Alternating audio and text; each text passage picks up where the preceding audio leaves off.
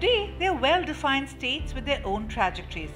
But it was in the 60s and 70s that much of what we know as the Seven Sisters of the Northeast and the state of Sikkim came into being. They were chiseled out of a vast patchwork of ancient tribal areas and kingdoms.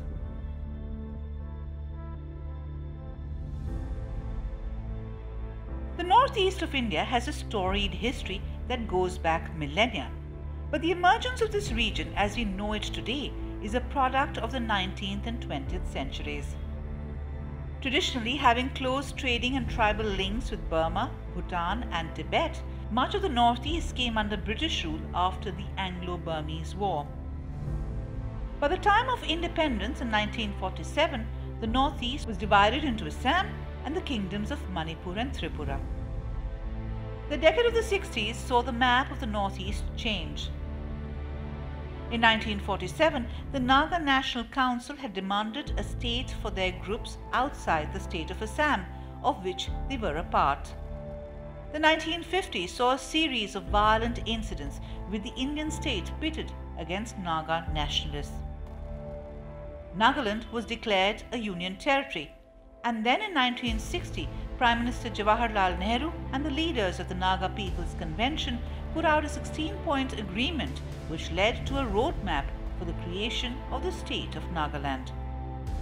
The state was formally established on the 1st of December 1963 with Kohima as its capital. But the major restructuring of the Northeast came in 1971 with the Northeastern Areas Reorganization Act. This saw the transformation of the old princely states of Manipur and Tripura, which had been union territories, into states, and the hiving off of Meghalaya as a state. Earlier, it was part of Assam. The Act also saw the creation of the union territories of Mizoram and Arunachal Pradesh. Arunachal was earlier called the Northeast Frontier Agency or NIFA and administered by the Assam governor, who functioned as an agent of the President of India. After the Chinese aggression in 1962 and China's claim to the Northeast Frontier Agency, the territory was converted into the Union Territory of Arunachal Pradesh in 1972. Arunachal Pradesh, which means Land of the Rising Sun, acquired full statehood on the 2nd of February 1987. A separate state of Meghalaya was created in 1972 by carving out two tribal districts from Assam, the United Khasi and Jaintia Hills and the Garo Hills. It was named Meghalaya, which means abode of clouds. Shillong became the capital of Meghalaya, while Assam got a new capital in Dispur, an area on the outskirts of Guwahati. The integration of Sikkim into India in 1975 was complex, but ultimately speedy and without much bloodshed. A protectorate of the British since the Anglo-Chinese agreement in 1890, the Chogyal, or the King of Sikkim, was a member of the Indian Chamber of Princes since 1922. After independence, the Nehru government sought the integration of Sikkim with India, which led to the signing of a treaty in 1950 between the government and Sikkim's ruler Satashi Namgyal. The treaty made Sikkim a protectorate of India. In the autonomous Mizo district of Assam, a separatist movement started in 1961 after Assamese was declared the official language of the state.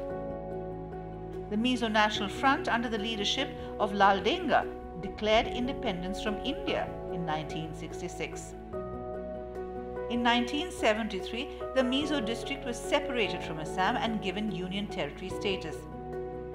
In 1986, the Mizo National Front and the Government of India signed a peace accord under which Mizoram became an independent state in 1987. Also in 1973, the Indian government headed by Indira Gandhi, the last Chogyal of Sikkim, and other political parties entered into an agreement for greater legislative and executive powers for the elected representatives and a democratic constitution in the state.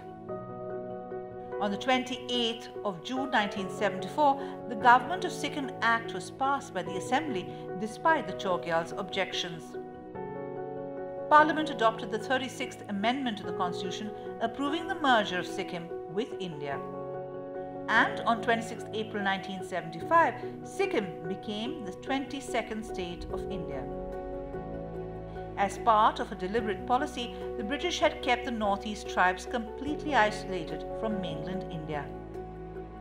Lamenting British policy, Jawaharlal Nehru had said after independence that the tribes of the Northeast felt alienated because they never experienced the sensation of being in a country called India, and they were hardly influenced by the freedom struggle.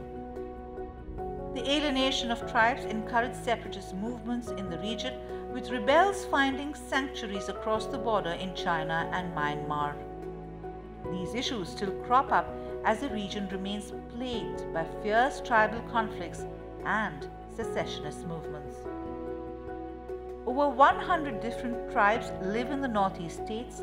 They speak different languages and follow their own cultures, customs, and a lifestyle that's breathtakingly diverse.